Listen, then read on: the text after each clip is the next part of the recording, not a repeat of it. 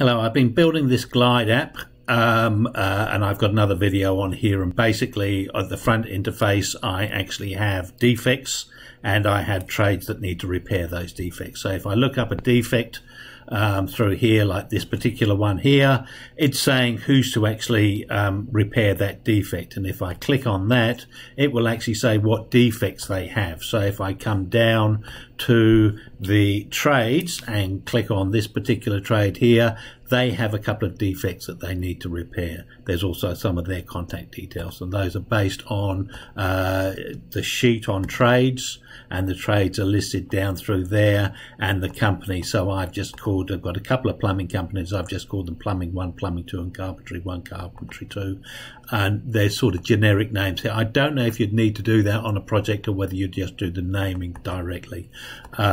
I've just done something here.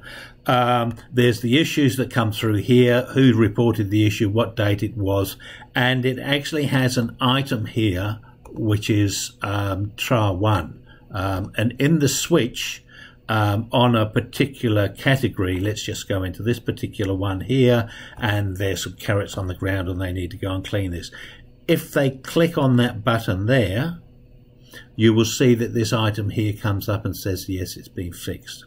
Now what we actually want, if somebody's on site and they've repaired something, they can just click on it. They can actually add a new note here, and they can say swept up, who cares. They add a note onto this particular item, and then that item has been fixed. What I'd now like to do is actually send an email through and actually just identify that that part of the project's been done. So I'd like to send it through to a project manager and also whoever's in charge of the project from the company's point of view, so that the company has a record that it's been fixed, and also the project manager's got an item that's been fixed. I just realized that we've actually got this note, and it would be very useful to actually have this note come through, as well as what the defect number is and what the issue is. So at the moment, when you actually go through, and I'm just going to use this first one here as an example as the email, because I've only set it up for that one. I'm just going to go in and just go into the defect here. I'm going to say, yes, Mr. Plumbing 1, we fixed it. We'll wait a second and we'll see that this will change from a no to a yes.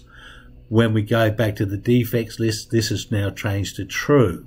Now if we go onto our little app script, we can see that look at J2, which is that particular cell J2, and if that cell, it says issue state, get that value, which is the J2. If the J2 is true, then send an email. And we're now saying send an email to whoever is in Q2.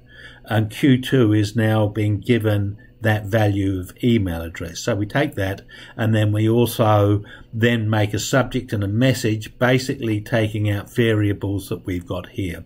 So it's the issue item number, the issue item title, and also the issue item company. Now this is just sending the email to the project manager.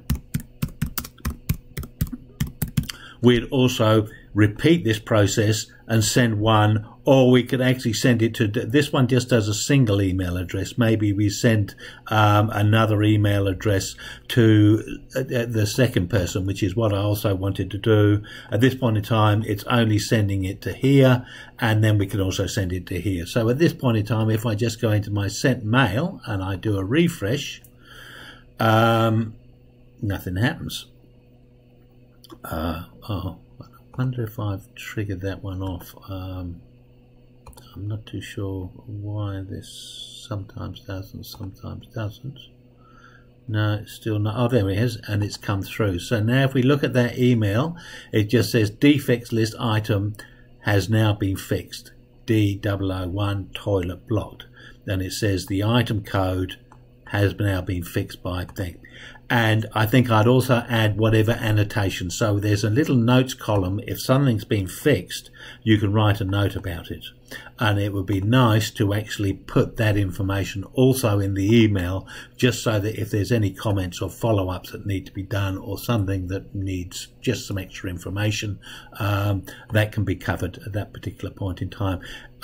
It would also be, well, I suppose you've got the date of the email and it actually happens automatically, so you could either put the date or you've got the email date on it at that point in time.